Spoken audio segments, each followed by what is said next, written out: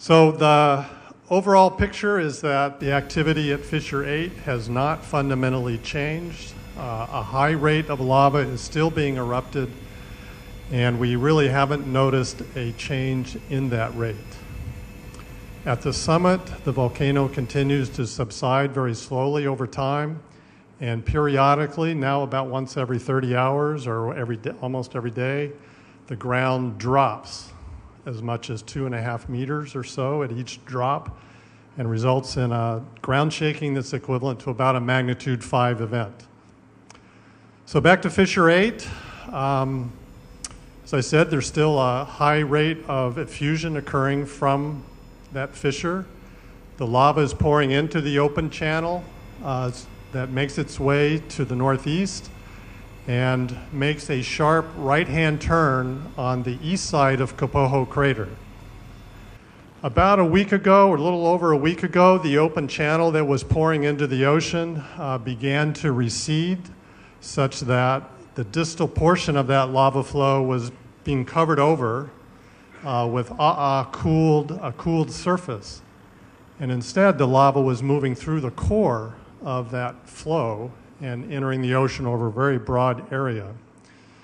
Yesterday, there was a blockage in the channel just upslope or toward Fissure 8 from Kapoho Crater. Not clear exactly how that happened.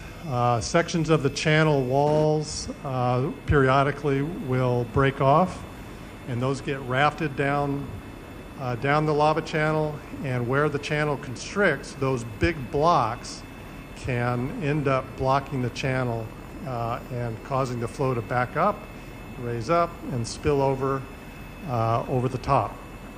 That's apparently what happened yesterday. There was a bit of a flow that went to the north of the quarry, the Bryson's Cone area. But that flow seems to have slowed significantly and perhaps stopped at this time. There's also another flow starting yesterday that started to go to the west side of Kapoho Crater, and that flow was still active this morning. And so if it continues flowing toward the ocean, it's going to probably hug the south edge of the flow and enter the ocean. In the past few days, the lava flow on the south side, where it enters the ocean, moved a little bit closer to the warm ponds and to the charter school that's located there. And yesterday was within about 500 to 700 meters or so. So 500 to 700 meters, so 1,800 to 2,200 feet or so, almost a half a mile.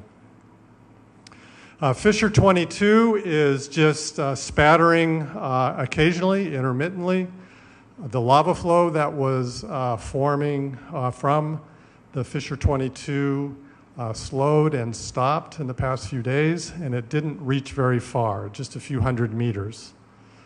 Our instruments in the lower East Rift Zone are not detecting any widening of the rift or any pressurization occurring along the lower East Rift Zone, and there are very few earthquakes occurring in this part of the volcano. What that's telling us is that there is no increased accumulation of magma below ground, and instead, like it has been for the last 6, 7, 8 weeks, lava has an open pathway from the upper part of the rift zone into the lower East Rift Zone and out to Fissure 8 and onto the surface.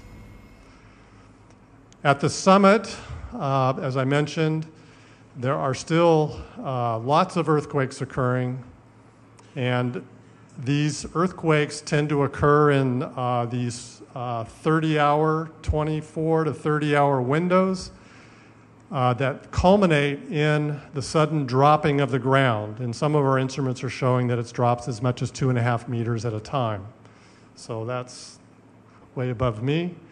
Halemaumau crater continues to enlarge as that crater floor of the Kilauea crater floor drops and slides into Halemaumau. I'd like to direct your attention to our homepage. If you want to learn more about the activity at the summit, do a search on HVO, and in the news section of the website, the lower left-hand corner below the map, we have a link to a publication. It's a report. It's about 12 pages long that describes the summit activity and some of the scenarios that we think are more likely than others. So I invite you to take a look at that. And I'll close with one final observation that we've observed in the past week or two. And that is when the summit drops, that sudden jolt, the culmination of 12 to 20 hours of earthquake activity, it seems to, when the floor drops like that, it seems to hit the top of the magma reservoir. And it sends a pressure wave from the summit area that we can detect on our instruments all the way down here in the East Rift Zone. And then about an hour and a half to 2 hours after that sudden drop and that pressure wave, we've observed an increase in the effusion rate at fissure 8, as if there's more magma being pushed out for a short period of time as a consequence of that subsidence, that sudden jolting, down dropping at the summit. I want to emphasize that that increase is short-lived, it's temporary, and so far has only led to a few occasional breakouts, or overtopping of the levees along the upper part of the channel. So it has not led to significant overflows, but it's something that we're sort of sensitized to, and each time there's a sudden event up at the summit, we direct our field crews to take a look and try to track any overflows that may occur from along the channel. Thank you, and I'd be happy to take your questions at the very end.